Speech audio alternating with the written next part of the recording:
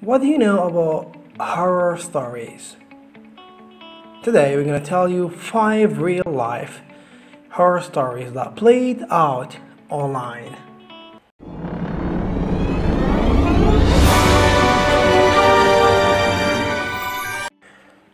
Hello, before you start, like this video, subscribe and share it with all your friends. Since the invention of internet, pictures and movies of strange and terrifying things have been going up online. Killers have posted their thoughts for everyone to see, and the world has been able to watch through horror stories play out in real time, right on their computer screen. We will start with number 5. Hotel Zaza's Room 322.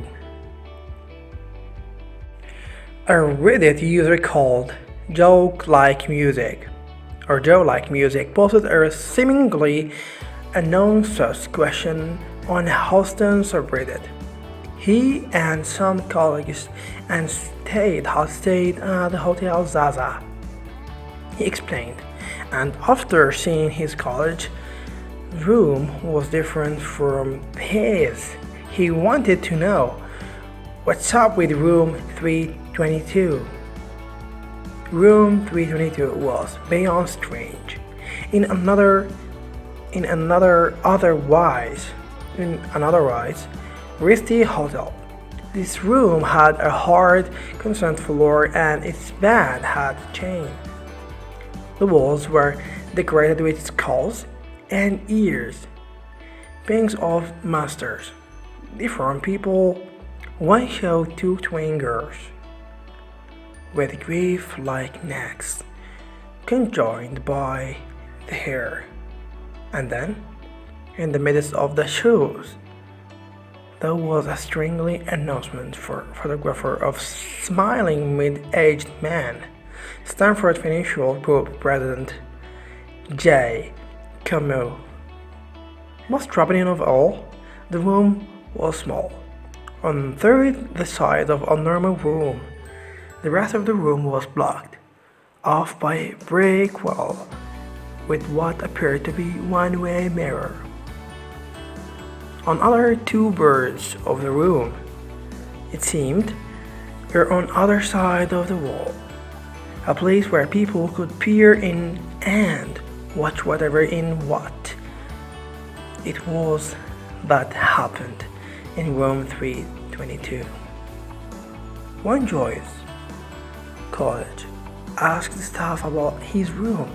He was told it wasn't meant to be booked and was quickly moved into another. Hotel Zaza changed their tone. However, when the story went viral, now they insisted that this was one of their room's kooky themes, modeled after a jail cell. Their other theme rooms, though, were Wilshire Place, with chandeliers and couches. Room 322 was the only one with skulls and concrete floor. And why was Jay Camo looking over it all? A reporter asked the hotel. Their staff, he said, sounded nervous and would only reply, "I need to look into that a little bit further." Number 4. Lake City Quiet Pills. In 2009, a strange post showed up on Reddit. It was illegally from a user called the Religion of Peace, posted by a friend who wrote, "He died at his desk. Log in at your site." The poster, called 26, had never been on the site before, but he explained, as if everyone would know what it means. That was the president who provided Religion of Peace the space for the old guy's image host. When people looked into the old guy's image host, They found a porn website registered with a strange domain name of LakeCityQuietPills.com. It was a weird name for a porn site, but when people started looking at the website's code, they realized it was something else altogether. Hiding in the code of the website were ads for strange, long, overseas jobs. Need 5 fluent Portuguese.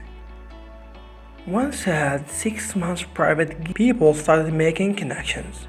There was an emotional plant on Lake City, Lava. Some realized which might mean that a quiet pill was a build, and they started finding hints to back that up.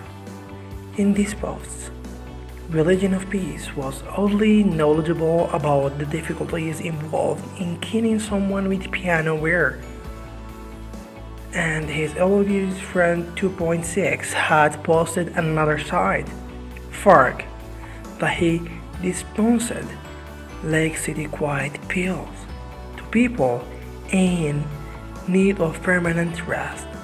Number 3. Sad Satan. Someone found a strange video game called Sad Satan. It had been put up anonymously, and it was a strange, creepy game, but this was something more than just an eerie survival horror game. For the most part of this game, the whole game was just senseless wandering, but strange things kept popping up. Children would walk through the maze, and strange pictures would flash up one. For example, showing Jimmy Savile, a notorious pedophile and sexual predator. At one point, a Charles Manson speech played, telling the users, "If I started murdering people, there'd be none of you left." Here the game became popular when a YouTube user showed it. But according to one 4chan users, the version on YouTube hides the truth of the game. Don't believe the coward. The user wrote, "He did not show you what truly in this game." Nobody knows for sure who made the game or why it exists. Some say the game was just a hoax made for YouTube hits, and others say it's part of child pornography conspiracy, whatever it is, though it's deeply unsettling. Number 2. Mr. Anim. Mr. Anim was Tree Sizzler, a YouTube reviewer with thousands of subscribers who would share his thoughts on anime, video games, and more as time went on. Gans. His show started off normal enough, but as it went on, signs of madness started slipping through the crack of his mind. He stopped talking about anime and started talking about guns and serial killers instead, joking in one that he was the guy that does all the gun stuff now. The last video he posted was early titled "Mr. Anim is planning something." In it, he said he would be taking a break, but assured his viewers everything is going really good. He never explained what he was playing in the video, but his viewers soon found out on the news. Shortly afterward, Sizzler killed his mother, father, and brother. He scrolled a message on the wall reading, "Why did I do this? I love my mom, dad, and brother." A manhunt began, and the police found him heavily armed in his car, driving to Waller Junior High School. Sizzler had planned on shooting up the school If he hadn't been caught, he would plan on killing at least 70 people before ending his own life. Move to number 1. The B serial killer. In 2015, another anonymous user on 4chan put up 2 pictures, one a glamour hot shoot of a young woman, and the other her dead body, lying in bed. "I have killed several women for pleasure," he wrote. "If you can guess a name, I will upload a picture. If you guess all of names, I will show you where I dumped a body in 1999. People started guessing as many women's names as they could, and true to his word, the user added more and more gruesome photographs of dead women. The picture he had didn't show up anywhere else on the internet, and they didn't quite look like the photos a police officer would take at a crime scene. When people started looking into it, they found GPS coordinates coded into the pictures that put the user in Carlin, Nevada. And they found out that the first woman was Shawn Miranda, a woman who went missing in Las Vegas and has never been found. The police and FBI won't explain why they don't believe it, and not everyone's convinced that it's a lie.